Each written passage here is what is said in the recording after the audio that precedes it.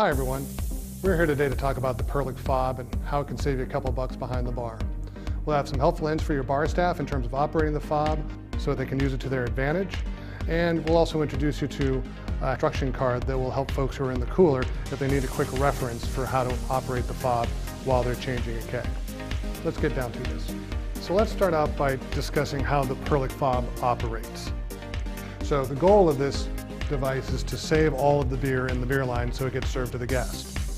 So to that end, what we do is while we're pouring the beer, we keep an eye on the beer going in the glass. And in the past, when the keg ran out of beer, we got all kinds of shots of gas and foam and flying around the bar on the customers, on ourselves, right? Well, now what we're going to look for is a complete stop of the product flow. That's because the float will have dropped in the core FOB in the cooler. We have to match it by plugging up the other end of the line, and that's at the faucet. So we need to quickly and positively close this faucet. By doing so, we'll be able to go back to our cooler now and tap a new keg, fill up the FOB, vent the FOB, dislodge the float, and now we have one solid hunk of beer between the keg and the faucet, so we get full flow of beer when we open the faucet. No foamy bursts, no gas, just straight beer flowing out of our faucet uninterrupted for another keg. Likely the most important thing to pay attention to is the flow of the beer out of the faucet.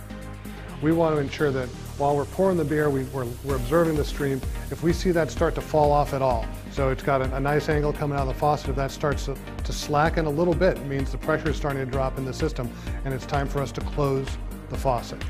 That's a signal that the keg is no longer delivering beer to our system because the FOB has dropped the float in the back. So that's super important. Now, if you're on a very short draft system, your cooler's just on the other side of the wall, you're going to see almost an instant shut off of the beer flow. You're not going to see this slow slackening of the flow. You're just going to see it turns off. That means, boom, quickly and positively we shut the faucet.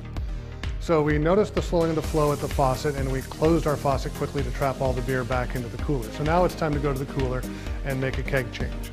So when we get to the cooler, the first thing we do is we identify the keg that needs to be changed. We pull it offline. We get our new keg in position. We clean the valve on the keg and the coupler.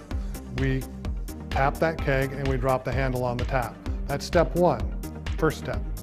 Step two is to come to our FOB and we're going to vent it. And what the venting does is it allows the beer to move up from the keg into the FOB to fill our chamber. And we want to make sure that we're entirely full of beer on this chamber. One important thing is to look at the beer that's in your line between the FOB and the keg and make sure you don't have any extra gas bubbles in there. We want to vent all those out so they don't come back to bite us in a few minutes once we think we've got a new line set and ready to run. So completely emptying the line and the chamber of beer, all the bubbles out.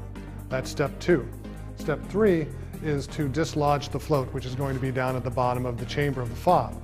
To do this, we move the red lever up to the red position. This will dislodge the float. You should see the float up to the top of the chamber.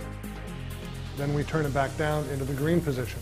Green is the run position. This ensures that when our keg runs out of beer, the float will be able to drop all the way to the bottom and trap the line between the FOB and the faucet at the bar.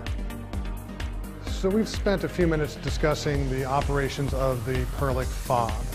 We've seen what it should look like when you open the faucet, right? Clean beer coming out after a keg change.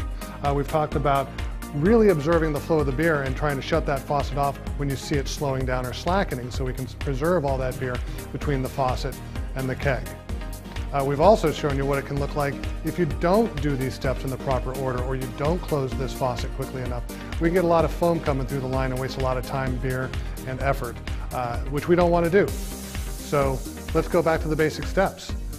Observe the flow, right? Make sure we notice when it's turning off. After that, the three most important steps in the cooler in sequence. Change the keg, vent the FOB and the entire line between the keg and the FOB, and then dislodge the float to reestablish flow to the bar. So that's the Perlick FOB. It's easy to use, it'll save you time, it'll save you money, it'll save you beer. We'll see you next time.